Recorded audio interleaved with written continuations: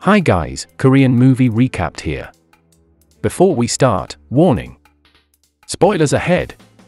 Today, I'm going to recap a 2017 Korean action crime movie called The Outlaws. This movie tells the true story of the Heuksapa Incident in Garibong Seoul in 2004. A turf war broke out between the local gangs that run the district and the Chinese Heuksapa Gang. So, what sparks the fight between them? How will the police solve the incident?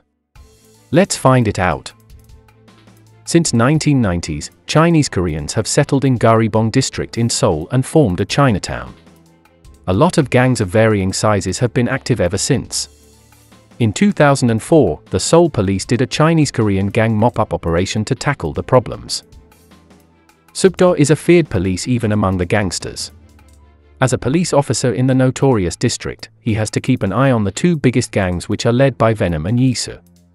Despite their size, the two gangs are afraid of Sukdo and don't engage in thugs war, but are more focused on their businesses. One day, 3 Chinese loan sharks come to the district to collect 30 million won of debt from Venom's underling. Their cruel methods in collecting the debt reaches Venom and he personally confronts them. Despite his show of power, the Chinese are not afraid at all. They simultaneously stab him over and over, until he dies. Meanwhile, Sukdo is called to a crime scene in a karaoke bar, where the manager's arm has been cut off with an axe by the Chinese. Due to the case, the Chinese are on Sukdo's watch list. On the other hand, the Chinese are looking for a way to earn money by taking over the district and extorting the people. They ask Venom's underling to help them commence the plan since they are still new to the area. After some time, Sukdo learns about Venom's death from his 2 informants. The Chinese keep on piling up Sukdo's workload as they commit crimes continuously. This time, a victim is found dismembered with body parts stored in some bags. Meanwhile, the Chinese are carrying out their plan. They start by trapping Yisu and chase his gang away. Then, they start to collect illegal fees from the businesses in the area. Despite their success due to help from Venom's underling, the Chinese leader still forces and takes advantage of his wife. After some time, Sukdo and his colleagues meet the Chinese for the first time. They devise a plan to capture them and prepare themselves. However, the Chinese also suspect them since the police officers keep on staring at them. And so a fight breaks out in the room. The Chinese utilize the commotion and successfully get away. Meanwhile, Hwang, who owns the karaoke bar from earlier, captures Venom's underling who helps the Chinese. Hwang tortures him to get information regarding the Chinese, to plan his revenge. After being tortured several times, the underling caves in and decides to help Hwang in destroying the Chinese. At one point, Yisu's gang attack the 2 Chinese gang members. And so, a fight breaks out between the 2 gangs. However, Sukdo arrives and breaks up the fight. Yisu's gang is expelled by Sukdo, leaving the police officers and the Chinese, and the second fight breaks out. Sukdo engages one of the Chinese, while his 2 juniors fight the other one. The battle is fierce and tense, as the 2 opposing sides overpowers one another alternately. Sukdo is punched several times, however he succeeds in taking down one of them. Meanwhile, the other Chinese is able to get away and informs their leader of the situation. The captured one is brought to the police station, to be interrogated. Despite the numerous methods used, he doesn't break and even tries to kill himself. Meanwhile, Yisu is celebrating his mother's birthday. Suddenly, the Chinese come in and attack the place. Another fight between the 2 gangs breaks out amidst the fog. Unfortunately, Yisu is killed by the Chinese leader that day.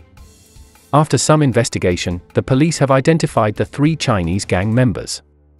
They are called the Black Dragon Gang, who are also on China's most wanted list. The gang is led by Jiangchen, the captured member is Seungruk, while the other one is Youngtae. On the other hand, the Black Dragon Gang is hired by a businessman to annihilate the Hwang Gang, who have been loitering in their properties. They will be rewarded 1 million won if they succeed in expelling Hwang's men. However, Hwang's underlings suddenly attack the place with the help of their new allies' information. In addition, he pretends to be Jiangchen's underling and flees with them in a car, to take them out by surprise. However, he is overpowered and killed when trying to do so. Sukdo, who grew more concerned about his jurisdiction, gathers the people to cooperate. They are asked to help the police in identifying the Black Dragon Gang, which already has 30 members. After the meeting, the police receives a lot of footage and reports regarding the Chinese gang's extortion. A pattern will be identified from the data, and will be used to devise a plan in capturing them. Furthermore, the footage will also be used as evidence on their crime. Meanwhile, the captured Black Dragon Gang member, Seungruk, is picked up by the Chinese police to be tried in China. On their way, Seungruk realizes that the two police officers are corrupt. They are looking to distribute their drugs in Korea, but are having trouble due to limited access. Seungruk utilizes the condition and offers them cooperation with the Black Dragon Gang. Seungruk succeeds in convincing them, and he is freed in exchange for his cooperation. Turns out, the two Chinese police officers are Sukdo's informants whom he hired to fool and trap Seungruk and his gang. After some preparation, the fateful night arrives.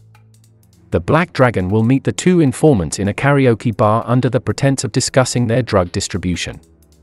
Meanwhile, the police have surrounded the place to capture them. When the Black Dragon enters the room, the police join and another fight breaks out.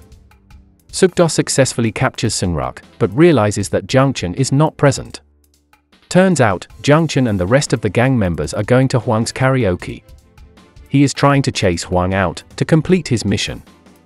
Hwang runs away as his men fall one by one. However, Jungchun manages to catch up to him and stabs him in the back. Despite the pinch, Hwang is saved by securities who are present. One of Sukdo's men secretly follows him and informs Sukdo of the fugitives' whereabouts. He flees to one of his hideouts and meets with the other Chinese, Youngtae. Sukdo rushes to the place after getting the information. Jungchun, who realizes that he is being followed, tries to hit the stalker with his car. Luckily, Sukdo comes to the rescue and confronts him. Youngtae is disabled successfully, however Jungchun manages to run away. The police spread out to look for him, but cannot pinpoint his location. As Sukdo searches the area, he sees a messy store and decides to investigate. Unfortunately, he is already too late.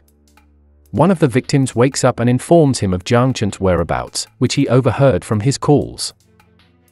Meanwhile, the businessman meets Jungchun and rewards him for annihilating Hwang. Then, he immediately goes to the airport to flee from Sukdo and fly to China.